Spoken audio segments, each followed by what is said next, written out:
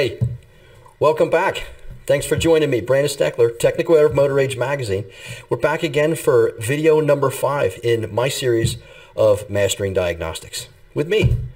If you recall from last time, video number 4 featured content relating to capturing a customized PID list, building a customized PID list with your scan tool to only view the data that you wish to see.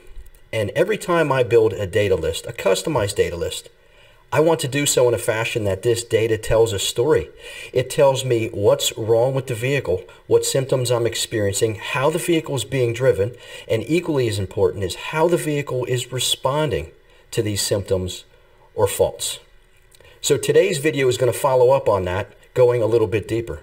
Today I've actually introduced a fault on my 2007 Honda Civic.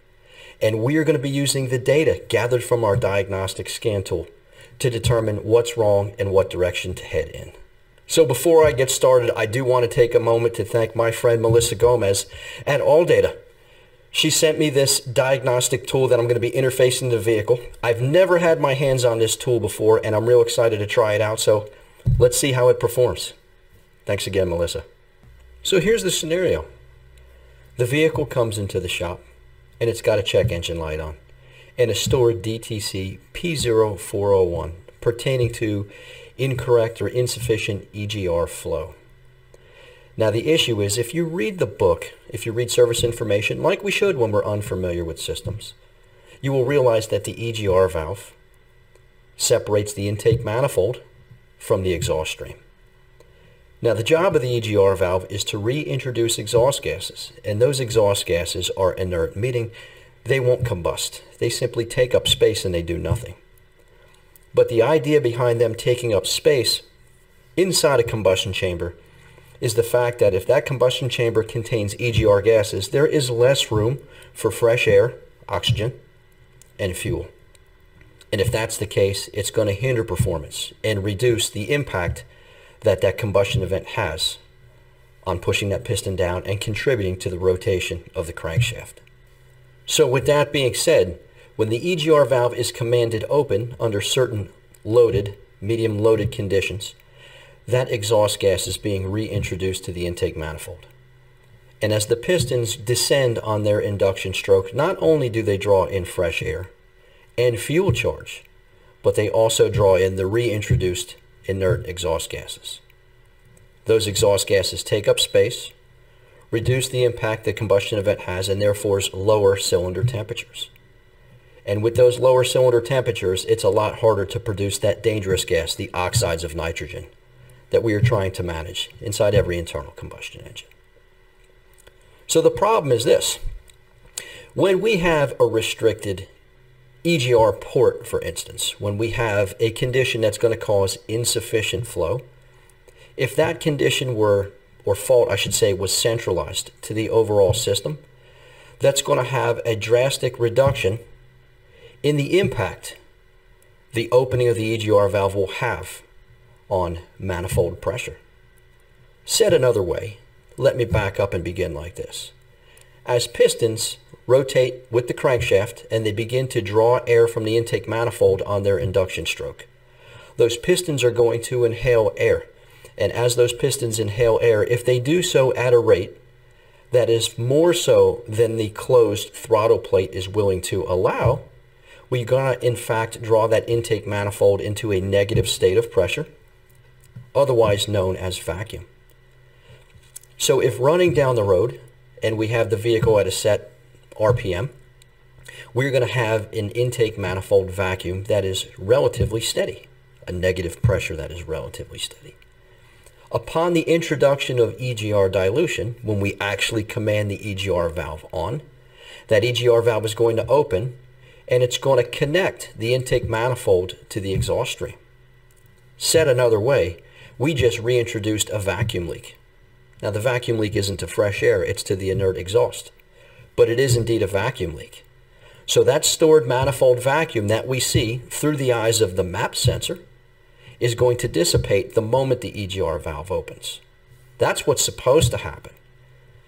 If we have a restriction that limits the EGR valve's ability to reintroduce inert exhaust gases to the intake manifold, that vacuum leak that's going to be reintroduced when the EGR valve is opened up is simply not going to be as big as it was before.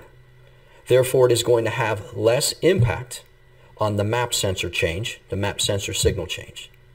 And this is what the PCM uses to determine, in many cases, EGR valve insufficient flow characteristics. So I want to introduce to you a new scenario perhaps. What I just described was an EGR restriction that was common to all cylinders in a centralized location. Imagine this scenario when we are dealing with a system of an EGR design that has individual EGR runners leading to each cylinder, one at a time. A scenario could exist where one or more, but not all, of those EGR runners are restricted. With that being said, we could still have an EGR valve that opens normally and introduces inert exhaust gases back to the intake manifold via that vacuum leak we just introduced. And as a result, the map sensor signal will still change, just like the PCM anticipates it changing. With that being said, we are not going to get an EGR, insufficient flow rate failure, yet we could still experience a drivability issue. So in a scenario like that, we are going to be using information from the data list to help us as technicians make diagnostic decisions without relying on a DTC to be flagged. So what I have on my screen here is a cropped scan tool capture from a vehicle experiencing just what I described. We have not a centralized distribution network for EGR exhaust gases. We've got the EGR valve that reintroduces the EGR gases to the intake manifold. However, they travel down individual runners, individual tunnels, if you will, to all four of the cylinders in this case. Now this, I know it's hard to see the VIN, and it doesn't matter, but this is from a 2002 Honda Accord 2.2 liter 4-cylinder engine. And the issue was this vehicle was actually setting a lean DTC, a P0171. And the idea behind this capture is as follows. Before we analyze this data, I just want to tell you a little bit of a story.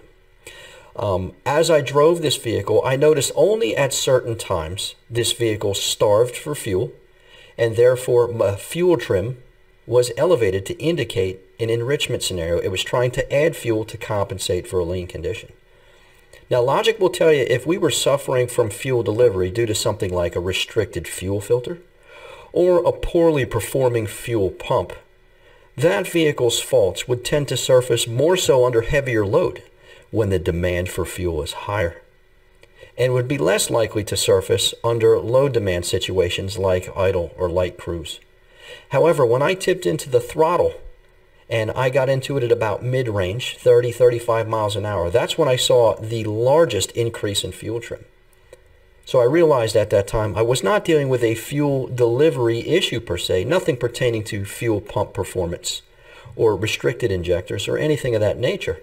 But I also realized that due to the nature of when this fault occurred, it was likely related to EGR, because that's when the EGR was typically commanded open the most. So what I did was I plotted information. I built a customized PID list just as we discussed in last month's video, and it told the whole story.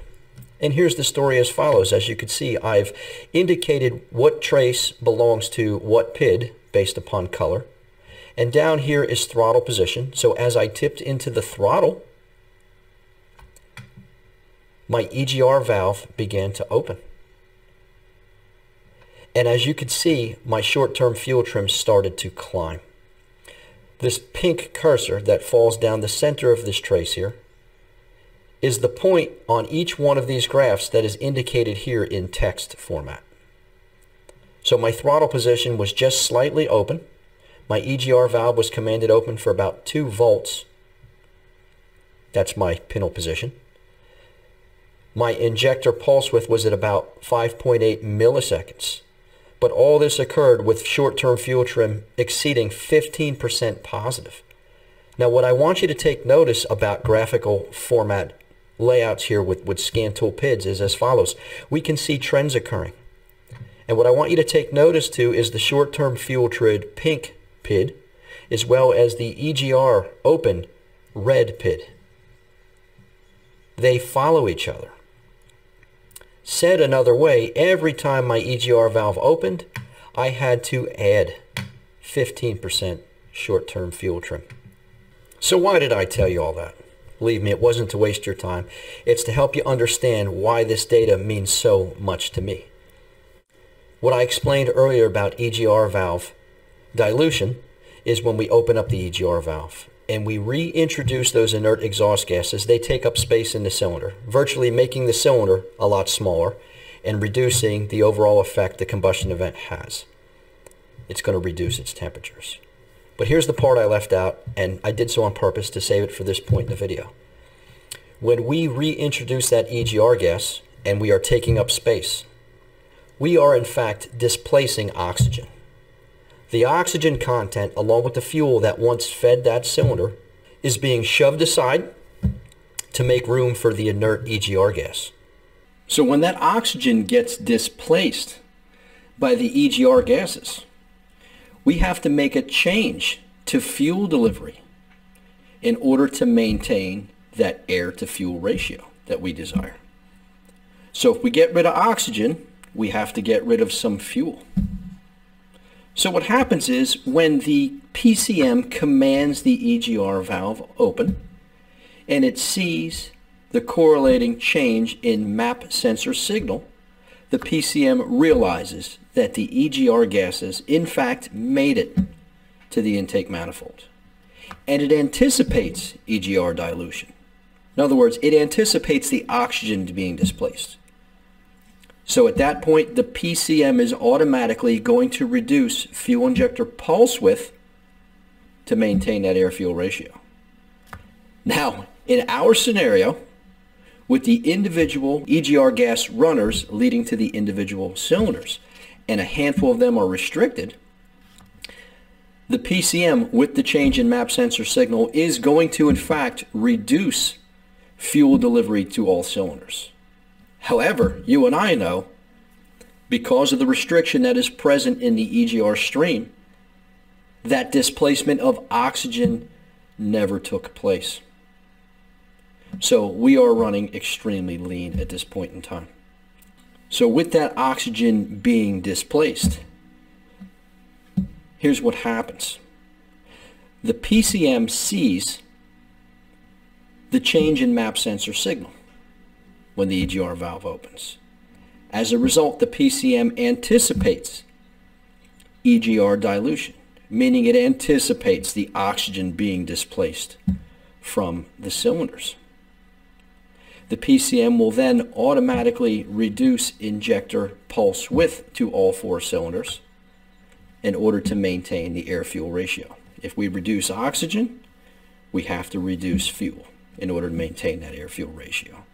So in our scenario, if we have 4 cylinders with 4 individual EGR runners and 3 of them are restricted severely, all of the EGR dilution is going to head to 1 cylinder, meaning we are going to displace a lot of oxygen from that cylinder.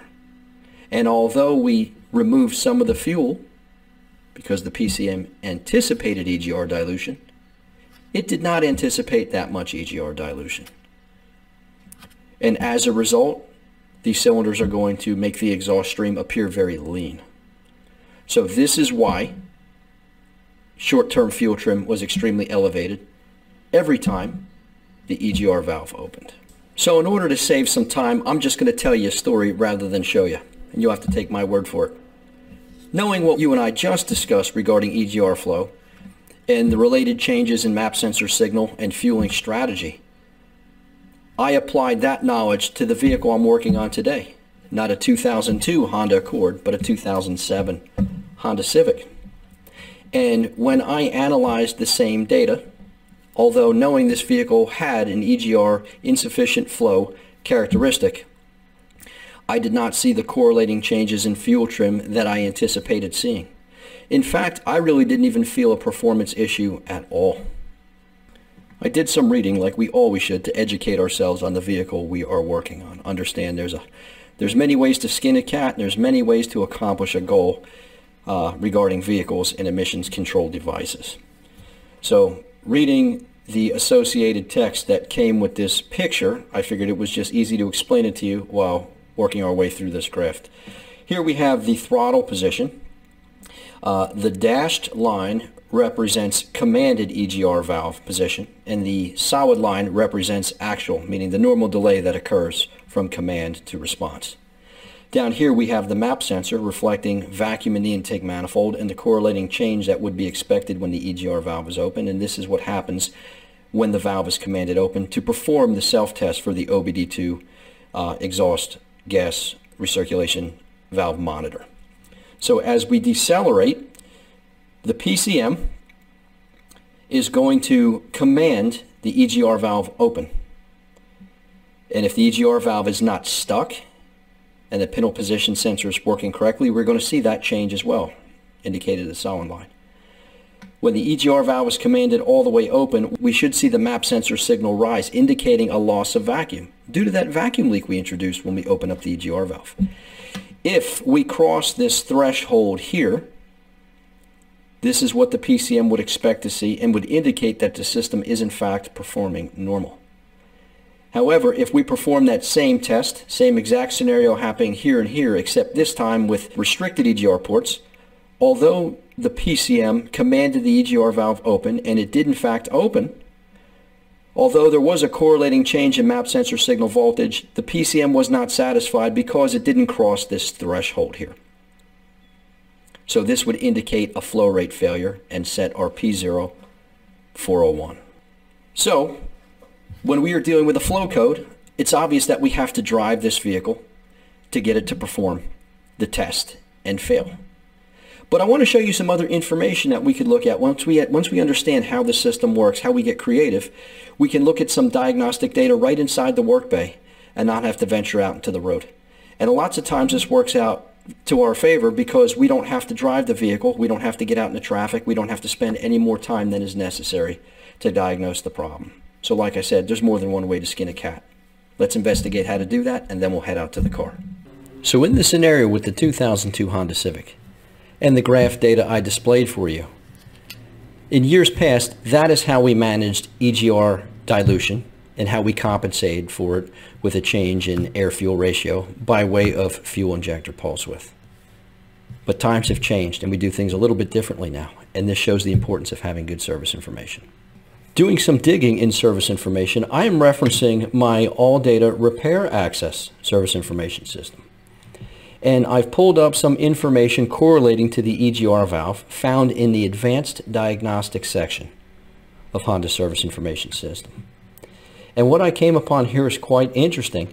Honda, in this era of vehicle, utilizes an air-fuel ratio compensation value. So I'm going to zoom on this and describe what's going on here. When we introduce exhaust gas recirculation, that's indicated here by this solid trace. Every time the trace goes towards the top of the screen here, it indicates the EGR valve is open. And every time the trace descends down this way, it indicates the EGR valve is closing. What we have here, the dashed line, is a filtered value, and we can ignore that for the time being. Just focus on this solid dashed line here. This represents air-fuel ratio control fuel compensation value. Said another way, every time the EGR valve opens up and we displace oxygen like we should, the air-fuel ratio tends to go a bit rich. Why? Because the fuel is still in the cylinder. So unlike the older design software that will compensate fuel delivery with the opening of the EGR valve and the change in map sensor signal, I'd call that a proactive approach to EGR dilution. This vehicle is not proactive, but in fact reactive. So said another way, it can't really be fooled. If we open up the EGR valve, instead of making a change, it's simply going to monitor through the eyes of the wideband air-fuel ratio sensor change in air-fuel ratio. When it sees the change, only then will it make the change to injector pulse width. So with that being said, what we just learned through all data repair system is that this vehicle doesn't behave like an older era vehicle. So my approach to this drivability symptom yielded me inconclusive evidence. I didn't see a correlating change in fuel trim to indicate what I know to be evidence of an EGR restriction. Knowing what I now know, I'm going to reintroduce the scan tool that Melissa from All Data provided for me, and we are going to get the evidence we need to condemn this EGR system. So we're at the vehicle. We are going to be implementing the scan tool. And again, the idea is to gather data in a fashion that tells a story. And that story should tell how the vehicle is being operated and what is occurring, meaning if there's a fault present, how is it being exhibited? And equally as important, how is the vehicle responding? So any good scan tool should be able to yield you that information. So we're going to implement the All Data Diagnostic tool and see what I can do. So we'll launch the Diagnostic scan tool and see where it takes us. So today I'm going to build this vehicle on the enhanced side of the PCM. So this is a Honda. It's identified it by way of VIN, so that's good news. And the only thing we have to select here is automatic transmission. So we're going to choose enhanced powertrain. And allow the scan tool to gather the information from the vehicle. We don't want the entire vehicle's worth of data. So we'll go to enhanced powertrain. We're going to come over here and build a live data PID list. So this scan tool breaks it down into menus, which is neat in some scenarios, right?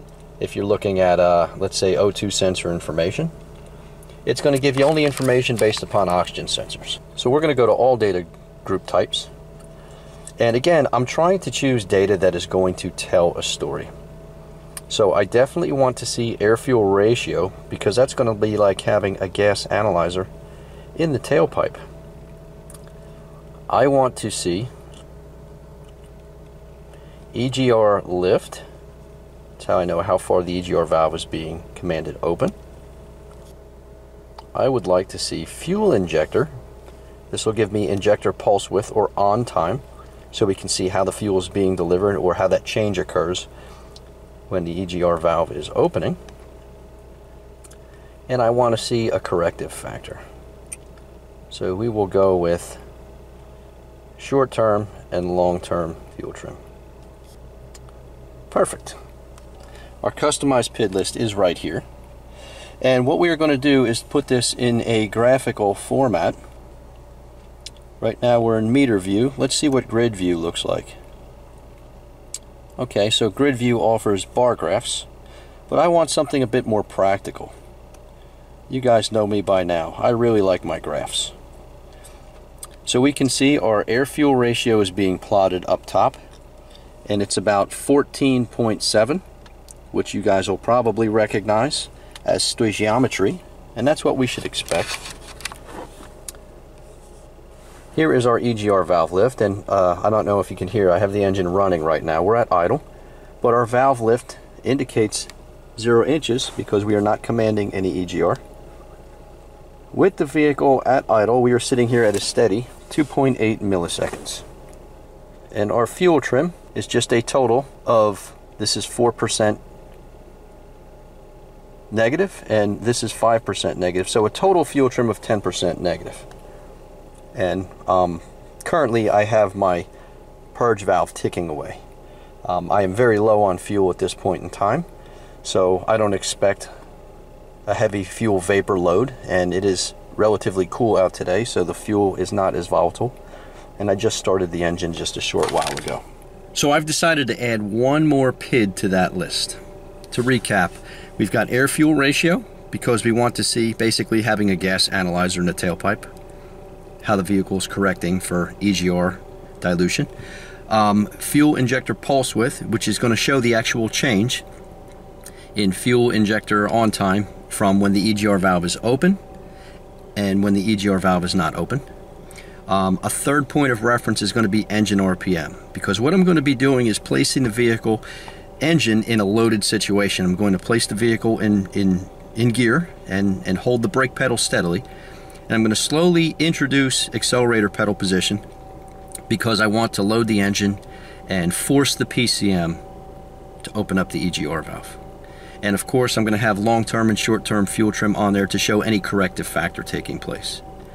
We're going to do this to demonstrate the fault, and then after we repair the fault, we're going to repeat that process and we're going to see the change.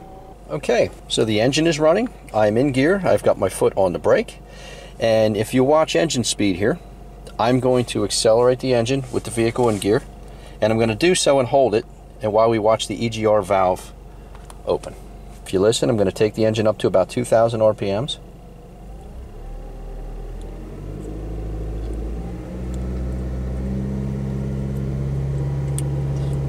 And we see the EGR valve open.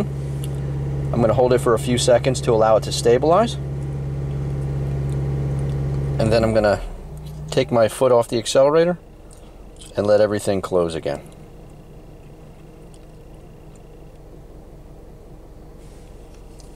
And I will end my recording,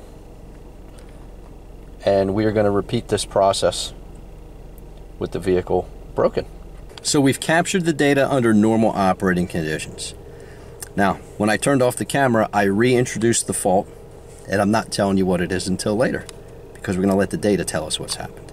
I'm going to repeat the process again, capturing the same exact data under the same operating conditions, and we're going to evaluate the data away from the vehicle when we're comfy and cozy at our work bay so we can do some thinking. So the vehicle is at idle. Once again, I've reintroduced the fault. I'm going to place the vehicle in gear, and I am once again going to start my recording.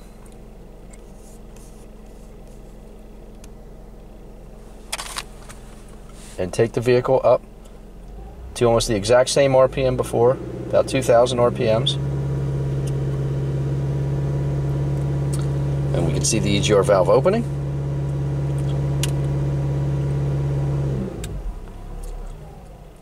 And I'm going to let it stabilize.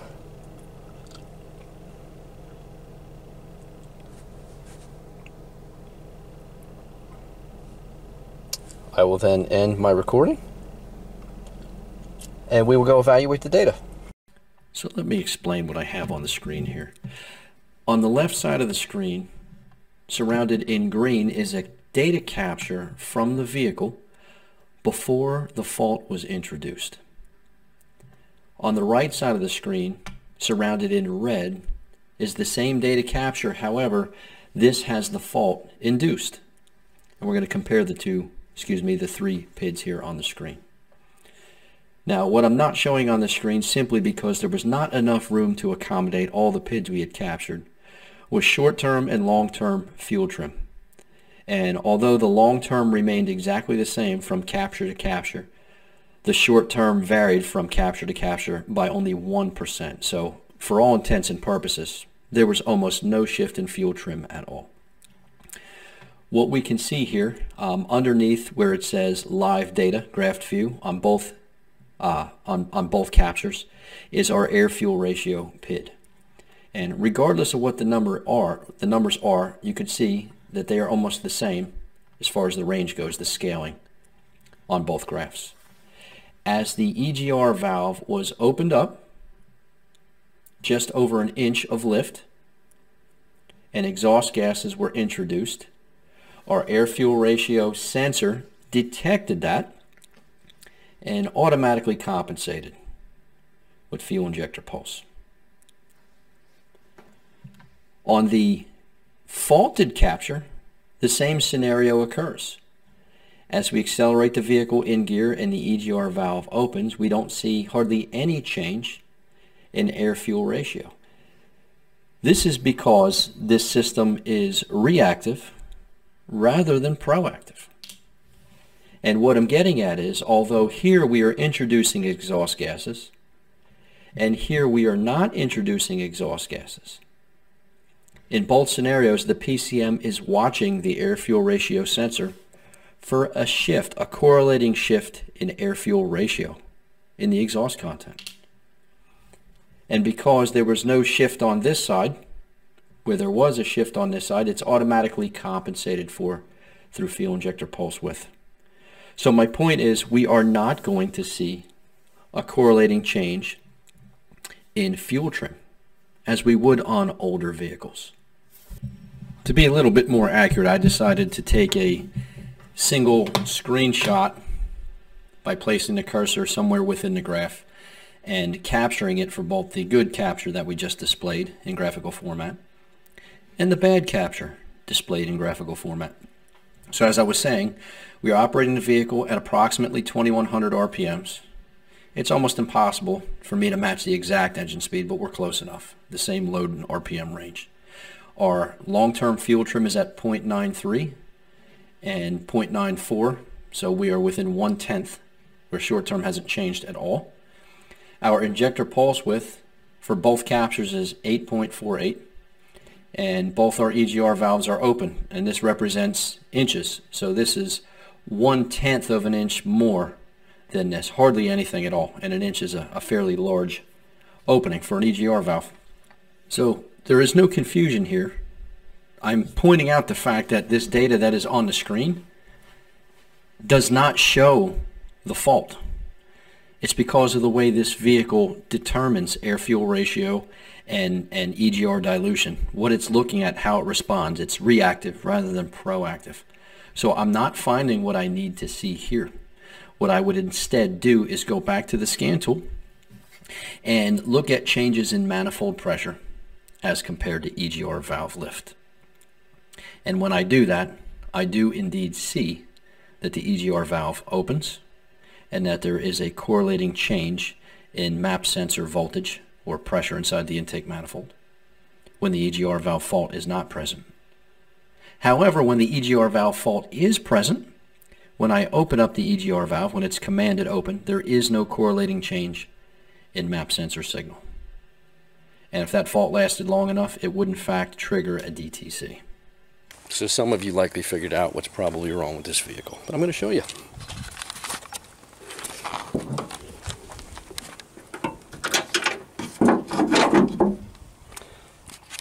Here is our fault. We've got a substitute EGR valve, nothing wrong with it at all, and we simply plugged it into the harness.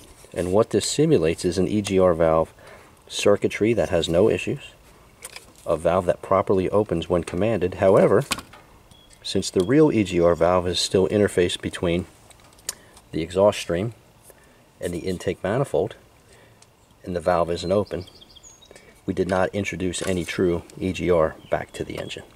So what I was trying to demonstrate was the fact that although service information gives us info pertaining to the nature of a fault with an EGR flow issue and how the PCM determines whether a fault is present or not, we can still reflect on other PIDs to help us make diagnostic decisions, especially when it comes to trying to reproduce a failure to trigger a DTC.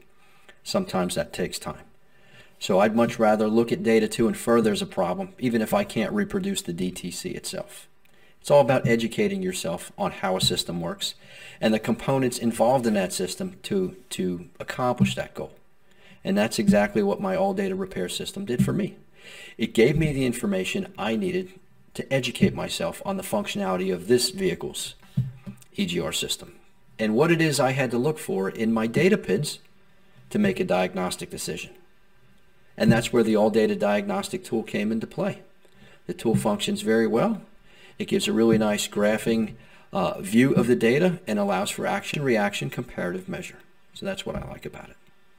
So again, I want to thank Melissa Gomez specifically and All Data for loaning me the diagnostic tool. I was really impressed. And I hope you all join me next time for video number 6 in Mastering Diagnostics with me, Brandon Steckler, Technical Editor of Motor Age Magazine. We'll see you next time. Take care.